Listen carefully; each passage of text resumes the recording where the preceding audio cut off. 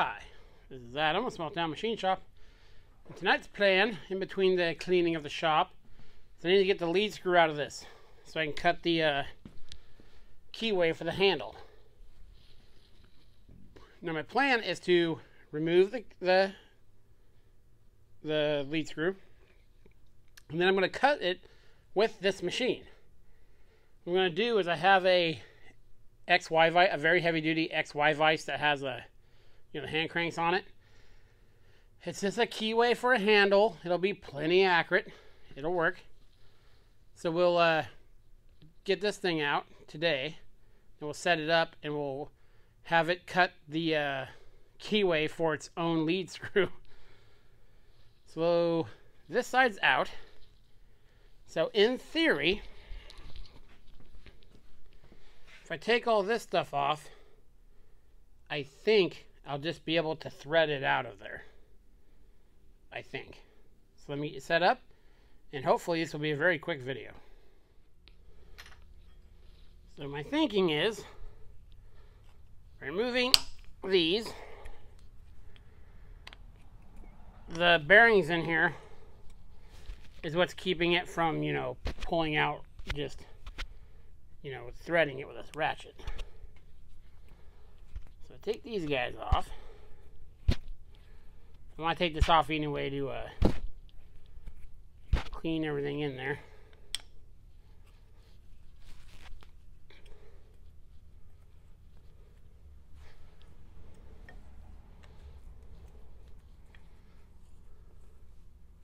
Doing this in between. This is my me time break from cleaning the shop. So that video, I really want to get that video out Monday. So far I've spent probably a hard 24 hours cleaning and reorganizing the shop. So you guys better watch it and better tell all your friends. But no, it's coming along nicely. Okay, so take these out. As you see, someone already made this end over here, which is interesting. I don't know if, I'm sure the handle was on the other side. I'm not sure exactly why it was missing when I got this mill. I would think that'd be a somewhat difficult piece to just randomly lose. But again, for the price I paid for this, I was willing to overlook a few things. Okay.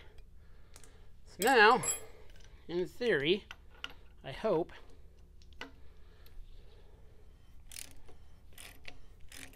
I need to break this loose. The tension or stiction or whatever.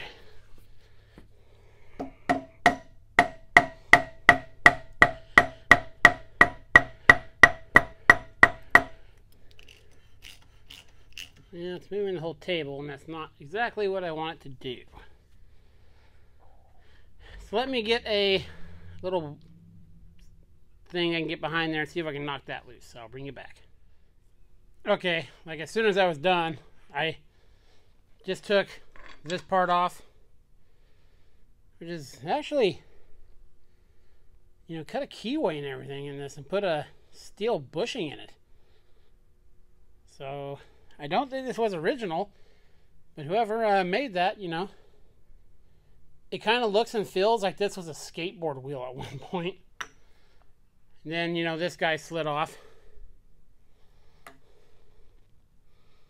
So now, in theory, let me scooty poo you a bit.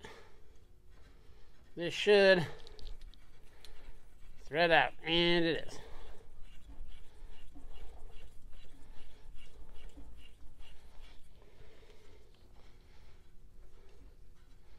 Cool. Okay, there's no reason for you to watch me turn this out for like another 2 feet to go. So I'll bring you back when I have it out. Okay, the lead screw is out. And yeah, that's really all, as simple as it is. If you ever have to pull the lead screw for your milling machine, just take off both end pieces. They'll thread right out. I'm liking that it's pretty uniform. Sometimes when these get a lot of wear, they'll get thinner in the middle here. This looks really good. Also be a good opportunity to clean this. Both sides look pretty much identical. This one still has a spacer on it. So yeah, what we'll do this weekend is we'll get the XY vise on here, dial it in, get the head obviously upright, and we'll cut that keyway for this handle. I think that'll work plenty good for what we're doing. Obviously, the best way would be to clamp it on the table in the way, the T-slot there. And the way the handle was on there, I don't want to use a horizontal cutter and have a lot of lead in, the radius as it were. So I just put an end mill on this and call it good. So yeah, very cool. That took about as long as I was hoping it would take. Now back to the shop cleanup. This is Adam from Small Town Machine Shop. Please comment, like, and subscribe, and thanks for watching.